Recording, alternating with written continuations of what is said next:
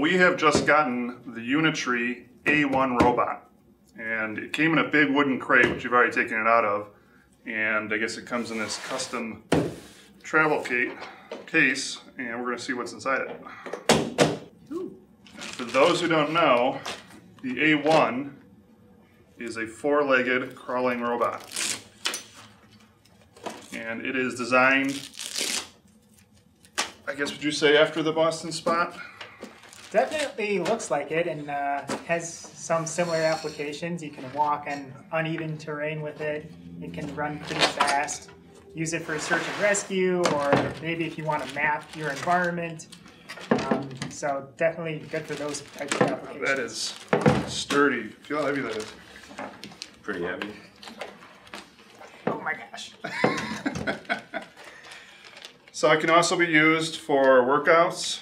If you're into CrossFit and you want to do some kettlebells, work for that as well. But the body casing on this thing is very strong. I mean, they call it the A1, but it's basically designed just like the Big Dog Spot or the MIT Cheetah robots. It's about the size of the MIT Cheetah robots. So what else did we get in that box? Yeah, it looks like it comes with a couple of spare parts, some charging ports, and the necessary cables. Yeah, so those are the feet. Spare feet. Yep, because apparently I saw online that these wear out after a few months. You have to change them. That makes sense, because there's hard plastic on the top here and then some soft rubber on the bottom.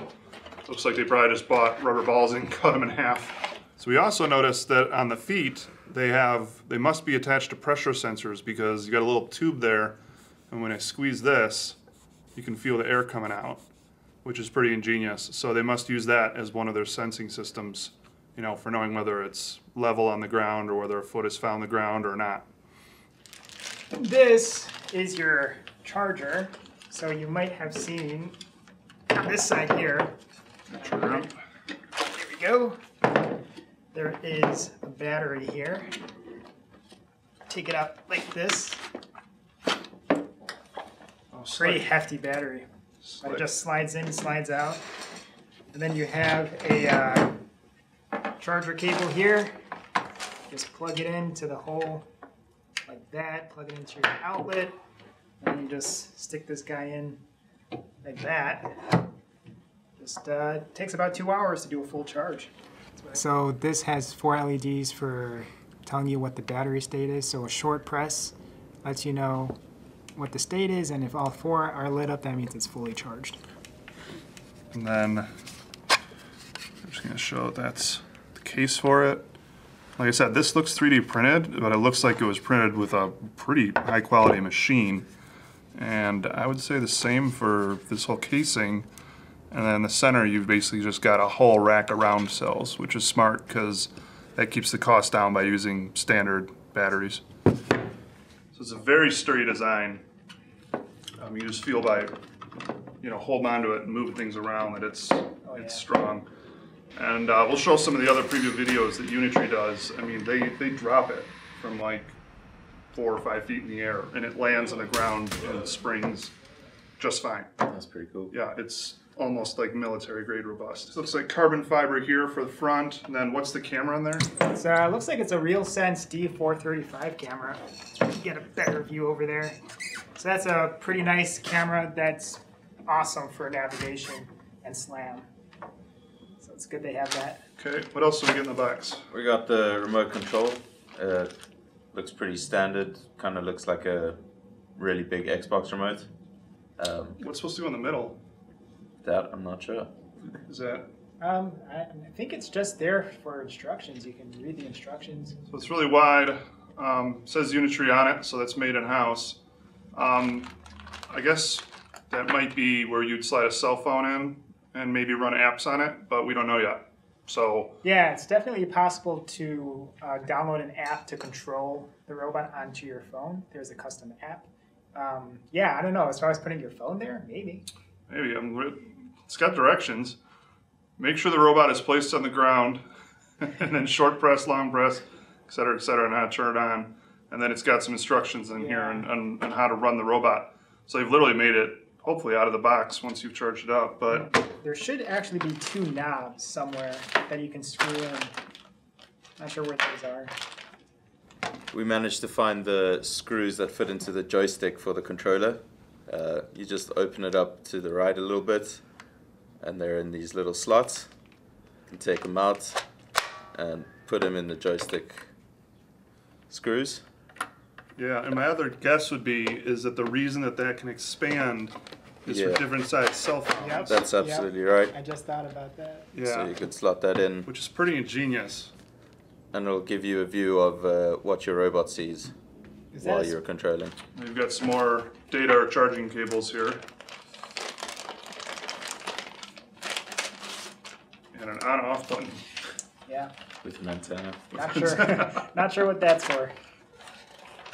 This looks very Inspector Gadget, 1980s.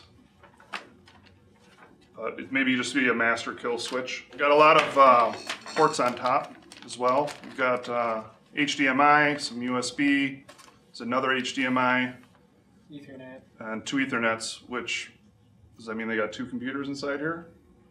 Definitely looks like something like that, yeah. And then you've got power jacks on the outside, so I don't know if that's for tethered running maybe. Is that what these are? Let's take a look. Those look like they match there, right? Yeah. Yeah, so this looks like it's got ports for tethered running as well.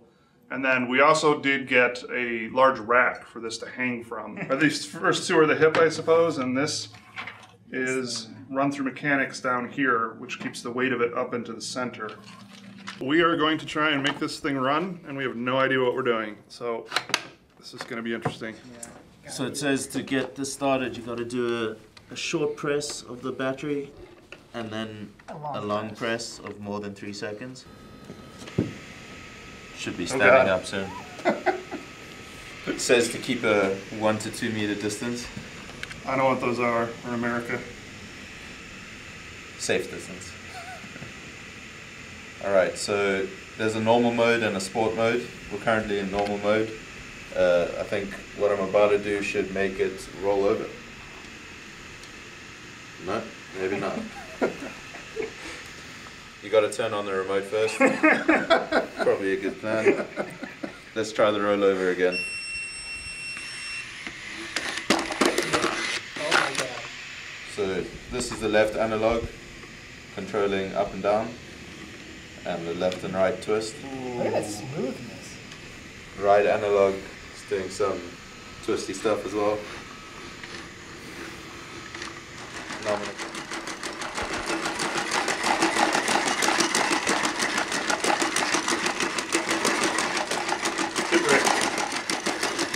Don't run into me.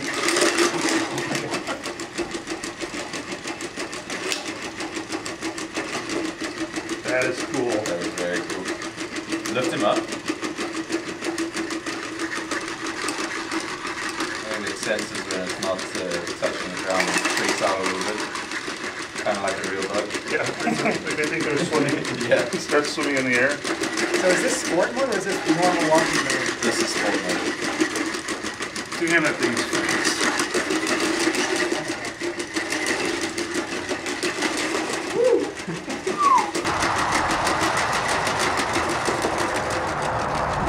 It's gonna be a robot.